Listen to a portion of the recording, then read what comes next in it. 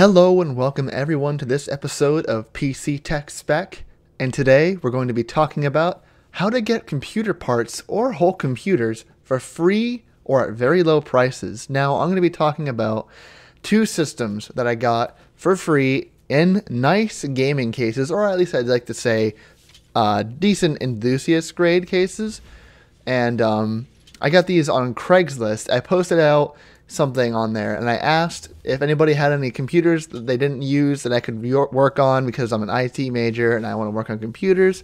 And I got a guy who emailed me and said, hey, I got a lot of stuff, you want to come get some? So I'm like, sure. And I went and I got these two really nice cases, and they had some parts in them, but he scrapped stuff like the RAM, the hard drives, and I thought he even would have taken out the CPUs because the heat sinks were on there. And, you know, they could have the CPU underneath, which makes a lot more sense because they mount properly with the CPU underneath. But he could always just mount the heat sink over it because, heat sinks, they're pretty generic. Like the ones, the AMD stock heat sink, and the ones like a cheap knockoff, which is even worse. But both of these cases, while they both are complete, some were missing some screws. There's one that's missing a couple front expansion bay panels. I was able to slap in, a power supply into the one of them. I had a box of extra screws that I used to screw on the side door. Other than that, it's pretty complete. Both of them are pretty nice. I think they're both from Apevia. Apevia, I'm not sure how to pronounce that. They're actually pretty much a budget brand. I don't know if they're still making a lot of good products today, but these are some older cases. I went out and I saw reviews on the one that date back to 2007, 2006. So these are like yesteryear's gaming cases, but you could still put some low-end, mid-grade stuff today. It has plenty of room inside. It's got metal cages, which are non-removable, for your 5.25 drives and your 3.5-inch drives. So there's plenty of space inside, and they actually did come with processors, but like I said, no RAM. One didn't have a power supply. One had like barely any screws for the power supply. So it's all kind of crazy. If I would have stayed and got a couple more things, I would have been able to get out with more. There was possibly a Phenom 2 X4, which is a quad core that's like still worth $100 today. The box I got, but it could have been in a plastic wrap in there somewhere. But the whole thing was sketchy when it came to me picking up these parts. So be very careful when you go to get these parts. You never know where you're going to end up. I happen to end up in a slummy kind of area, but luckily the guy was like, hey, come take the stuff off my porch. I went and I did. And luckily, there's no weirdness of being able to meet the person there because you never know, right? So I went and I got what I could, but the neighbors were staring at me, so I kind of had to get it. And yes, this was legitimate. So don't think I didn't steal these. This guy told me, he even covered it when the rain came. So he wanted to get this stuff out. It's genuine. People don't want to have this stuff, and if you make a use of it, they'll be happy to. So the one that looks like a car, I already showed you guys some footage. The one that looks like a car, that is the Xfinity by Apeva. I can't pronounce their name. The case that I showed you that looks kind of like a car is the Apeva X Infinity, which that came with some pretty junky parts like the Athlon 64 3500 Plus, which can only hold 4 gigabytes of DDR 400 megahertz RAM. Only 1 gigabyte sticks because it's 4 slots, a total of 4 gigabytes. And the other one, which is I'm going to assume is an Apevia. Sorry, you're going to kill me on that name, but yeah.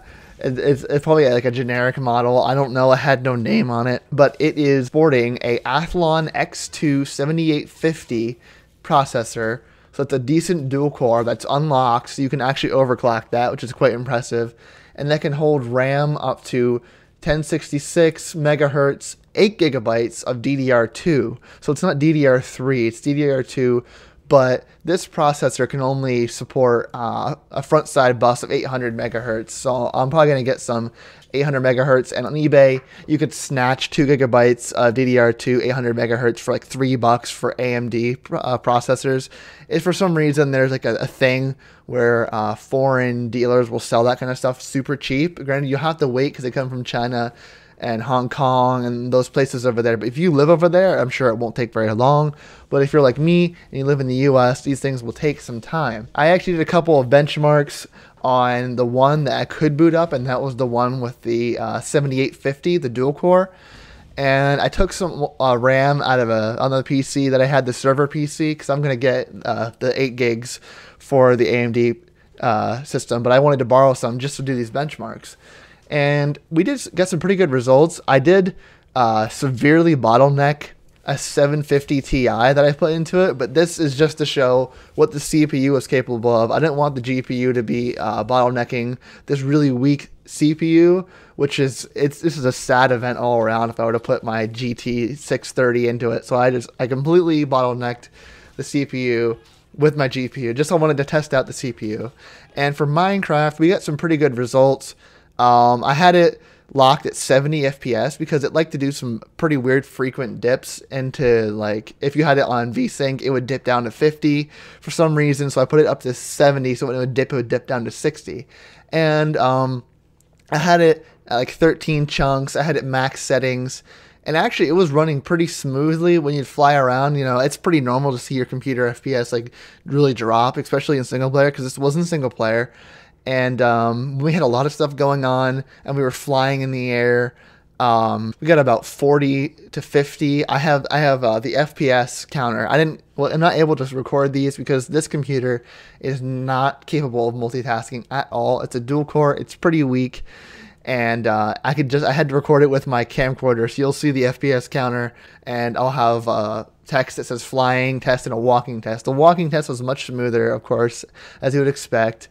And these settings were all maxed out except for the chunks, because the chunks, that's what's limiting it. You can't load in too much stuff at a time without weakening the crap out of the system.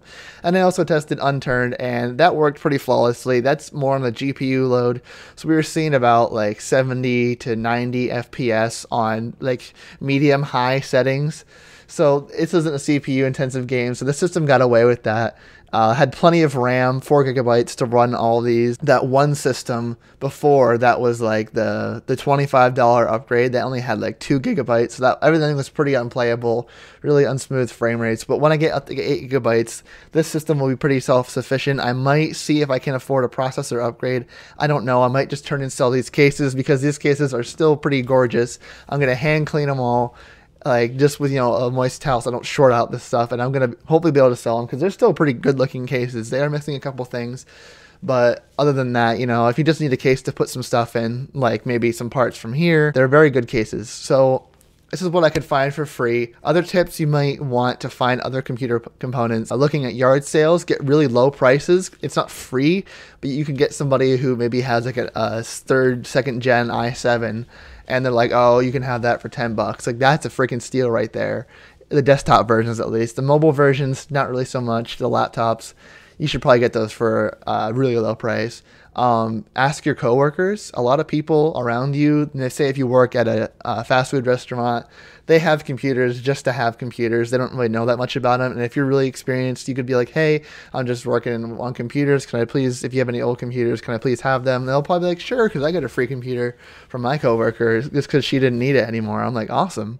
Another option might be flea markets. People are always trying to sell stuff at flea markets. They just want to get out of their face. They want your cash. And if you can find a really good deal, maybe like a nice i5 or a nice i3, you can go grab that.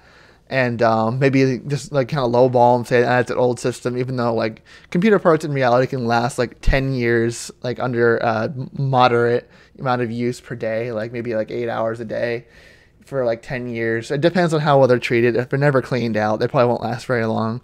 But hey, you know, just try your luck, right? So this was a couple ways you could get computers at a reduced price or for free, like I got, and also how they perform. So your results will vary. These were only AMD computers. This guy also had a really old like beige system that was fully loaded. It was like a good 20, 30 pounds with all the crap inside, but that's like old IDE hard drives, like 30 gigabytes, maybe like 20 gigabytes. So it was just not worth me taking it. It would have gone to scrap anyway. So it's going to go to scrap. If I would have stayed a little longer, I probably could have got a processor and RAM, but the whole thing was sketchy and I just wanted to get out of there with my computer parts. So I hope you enjoyed this video. Let me know what you guys think in the comments below. Leave a like, subscribe, and I will keep making more quality content. I wanted to bring that sleeper build to you guys. This was not the sleeper build, but it's having some issues. It will not put video to the screen. Maybe I'll like ask somebody for help on that. I don't know what I'm going to do. I'm going to keep looking up solutions and keep working on it. But today I'm going to be kind of busy and I want to record a video. So yeah, I hope you guys enjoyed this nonetheless, and I hope you have a great day.